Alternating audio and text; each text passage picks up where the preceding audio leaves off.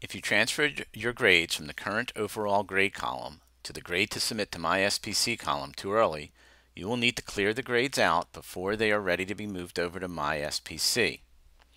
Click on the Grades tab on the nav bar. You may need to scroll down depending on the size of your gradebook, but at the bottom you'll see Grade to Submit to MySPC. Click on the little context menu that's next to it and click Enter Grades.